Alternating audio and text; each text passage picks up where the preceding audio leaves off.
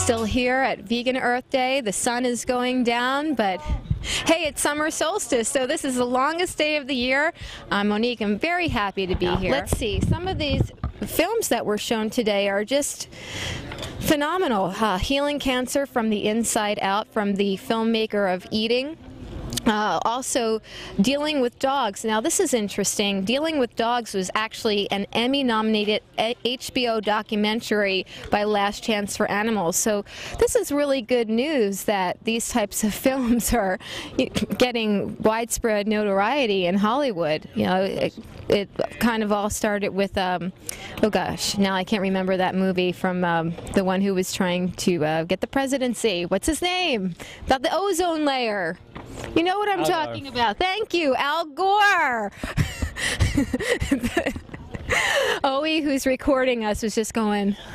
Anyway, what else? We had. May I correct you for a moment? Sure. The name of the movie is Dealing Dogs. It's about people who dealt dogs, who stole dogs, who stole people's dogs, and then they sold them, or actually they sold them to laboratories, which is a very unfortunate thing, that there are many medical laboratories that they do research on the same types of dogs that we hold as our pets, and it's a very cruel thing. And usually people who are vegan, who choose this lifestyle, they become more sensitive to these realities.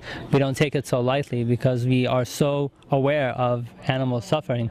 So this movie is something that is very close to our hearts, and that's why we showed it in here. Okay, so it's not Dealing with Dogs, it's Dealing Dogs. I was actually talking to Chris DeRose, and he was saying there's a huge animal mafia in the South called, nicknamed the Dixie Mob. So this is something that we really need to look out in the U.S. Unfortunately, the amount of animal cruelty in the world is so large that I don't even have the time to keep up. So any name you throw out gets lost amongst many other names out there. Unfortunately, in some other countries, they skin dogs alive. It's very horrible. I'm sorry to have to even mention this, but people need to raise their consciousness. You need to start to become more aware. You need to start to read more outside of what is presented in general media out there. And the general media is all about happy things. It's about feel-good things. It's about keeping you warm and fuzzy because they need their ratings, and therefore you will never hear about all the important things that we should be paying attention to. So we can stay childish and just pay attention to those things that really don't matter. But the world, unfortunately, has a lot of problems, and we need to get started fixing them. And there's no better time than now. And of course, the best way to start that, one of the best ways, is to start to even look at how we eat, what we put into ourselves.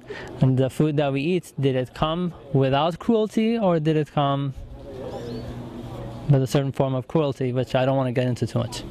So that's why, once again, people who are vegan, for whatever reason, then sometimes they wake up to this. My own waking up to it was for ethical reasons, and that's why now I pay attention to these things too. And that's how you got involved in Vegan Earth Day? Of course, naturally.